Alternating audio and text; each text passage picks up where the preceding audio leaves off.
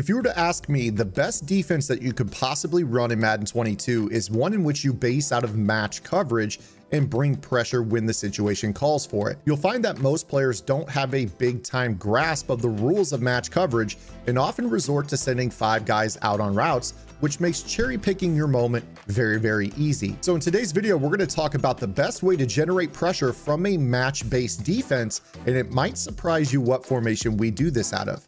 Let's go ahead and get into this.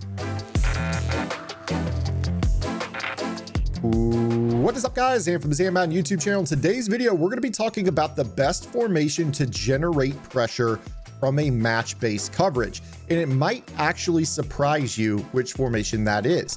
This is the kind of thing that just tickles my balls. So what we're going to do here today is we're going to start off by showing you the formation that I think you should avoid at all costs. For some reason, these double A gap nickel defenses are completely broken as to how they play their match coverage, but we're going to have a nice little workaround for you. But first, let's show you what this looks like in the double A gap or the nickel 2-4-5 double A gap formation. So the match play that you will find in the double A gap defenses is known as nickel dog Meg. Now, Meg, or MEG, stands for man everywhere he goes. So this particular play from a play art standpoint is set up with man lock principles already baked into the way the game particularly plays. So what we're going to do here is I'm going to call this particular play against the gun bunch, which, as we know, is the most popular offense every single year in Madden. Excuse me.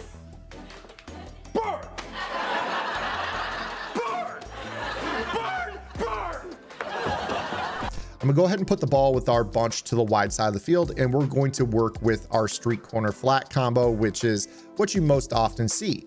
And what you're gonna see out of this match coverage is typically when you call a cover 4 match, you actually can rely on your outside corners to do a really good job of matching the outbreaking pattern that is flooding to the corner out of the bunch side. Now, as you see with this play, we've already got guys individually manned up. One thing that you can actually do here with this defense is convert your players into outside quarters to restore that it is a match coverage. So, and then what I like to do is I like to bluff blitz my slot blitzing corner to give you the 3-rec hook. The other thing that you could do if you wanted to was put him into a vertical hook or bluff blitz a defensive tackle to put him in the 3-rec. It's kind of up to you what you want to do. As long as you have basically 2 of those purple zones, the outside deep quarters instead of the Meg or the man everywhere he goes assignments, you basically could play cover 4 quarters. Now, the other thing that you'll notice about this is that in the nickel double A gap, we've got these seam flats, which are actually cover 3 match zones. You'll find that in cover 4 match, you have quarter flats. Now, if this all sounds foreign to you, I would strongly urge that you guys go check out my gridirongameplans.gg website, where I have the cover 4 match game plan. In that game plan, I break down cover 4 quarters, cover 4 palms, cover 6 invert, and cover 9, which are all coverages that I use all game, every game. And this is how I lock down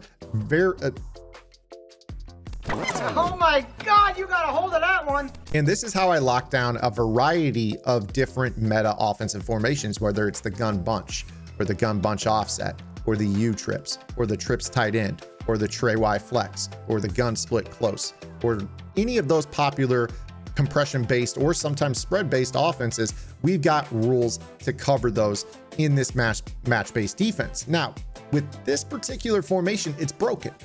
And what I'm going to say about this is I want you to watch primarily 2 players. I want you to watch Willis and I want you to watch Sendejo. And what you're going to see out of these guys is they don't play match rules at all against this, and they're going to end up blowing the coverage for a 1-play touchdown. And basically what it is both of those inside quarters play purple zones. I don't know why they do that. You can't get them to play their assignment correctly.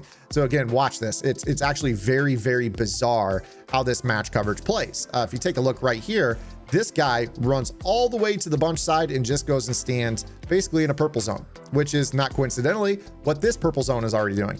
And then you see right here, this guy, number 23, is also doing the same thing. So you have like 3 players all standing in the same area of the field when you're trying to run a match coverage. Let's go ahead and do that again just to show you. It's really, really ugly. I have no idea who I butchered that.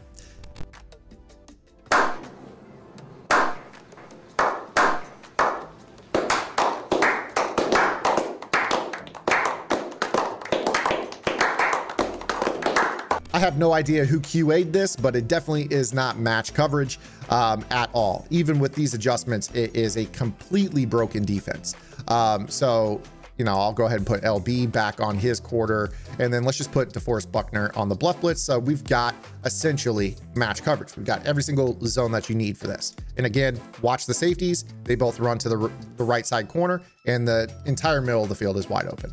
One play score. If you guys are enjoying this free YouTube content, I would strongly urge you to go over to my strategy website. GridironGamePlans.gg is your one-stop source for all things competitive Madden. Every week in our Vault Update, we take a look at the meta, or the most effective tactics available being used by pro players on the MCS circuit, breaking down not only how and why the pros do what they do, but most importantly, how you can counter those metas when you face them in online gameplay. On top of that, your subscription also includes any and every offensive and defensive game plan released on the website while your subscription is active, and access to our Discord server, where every single Wednesday, we have a live lab session covering the week's Vault content and any questions you guys have about Madden. So make sure you guys head over to GridironGamePlans.gg. $9.95 per month unlocks the entire website. So we can't really run this match coverage, which is unfortunate because the nickel AA gap is actually a very, very popular defense, simply because you have the ability to kind of be able to mix in match coverage out of it if you were able to run this play. I mean, if you were to think about it, you'd be able to come down here and say, all right, well, hey, I want to guarantee pressure. I want to put you in the 3-rec, and I just want to play match over to that right side, and I'll take care of the rest. And if you catch them with 5 out, then all of a sudden you've got pressure, you're screaming right at them, and they don't know what they're looking at, except for the fact that you can't rely on your match coverage to do what it's supposed to do in this play. This also exists in the nickel 2-4-5 AA gap. So you can't run this. It's really, really unfortunate, but we've got to work around. Don't you worry. Easy peasy lemon squeezy.